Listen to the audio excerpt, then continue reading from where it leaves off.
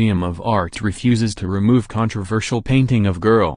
New York, App. New York's Metropolitan Museum of Art has refused to remove a 1938 painting by the artist known as Balthus that depicts a young girl in what some are saying is a sexually suggestive pose. The painting, entitled Therese Dreaming, shows the girl leaning back with her underwear visible. The late Polish-French artist, born Balthasar Klossowski, is known for his erotically-charged images of pubescent girls. An online petition that had garnered thousands of signatures on Monday urged the museum to rethink its decision to display the painting in light of today's climate around sexual assault.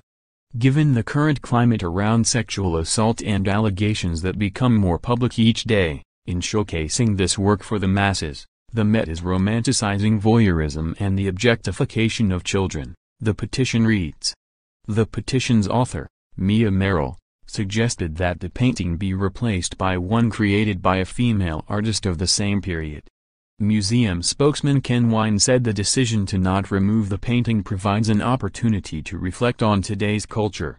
Moments such as this provide an opportunity for conversation, and visual art is one of the most significant means we have for reflecting on both the past and the present and encouraging the continuing evolution of existing culture through informed discussion and respect for creative expression, Wine said.